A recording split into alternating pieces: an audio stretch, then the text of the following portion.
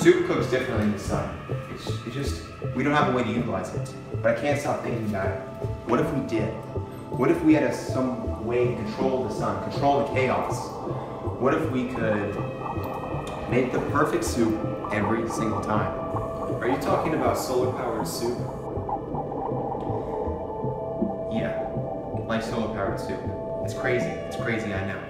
You accidentally made a perfect batch. It's a 1,000,000 to 1 chance. So now you wanna build a what? Like a solar soup machine.